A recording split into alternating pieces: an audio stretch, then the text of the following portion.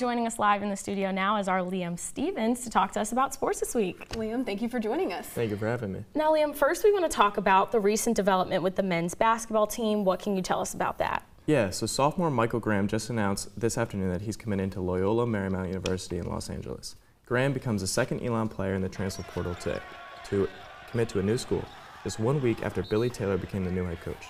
Loyola Marymount belongs to the West Coast Conference and competes against schools like Gonzaga University and the University of San Francisco. Graham is a big loss for the Phoenix, as he started every single game last year, averaging 9.3 points, 6.8 rebounds, and 1.3 blocks. Replacing him is going to be key for next year's team. Thank you so much for that update. And a recent update we just got in the newsroom, Gerald Gillen's Butler has withdrawn from the transfer portal, so he will stay at ELN next year. We'll have continued coverage on the men's basketball team as the transfer portal deadline approaches.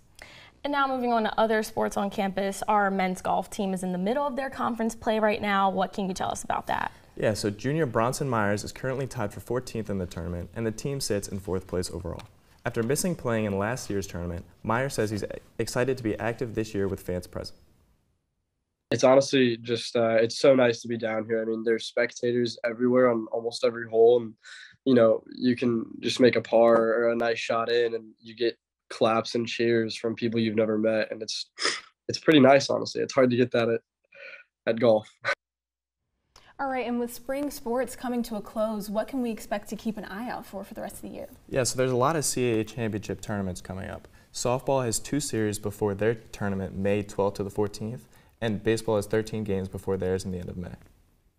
All right. Well, Liam, thank you so much for joining us. Thank you for having me.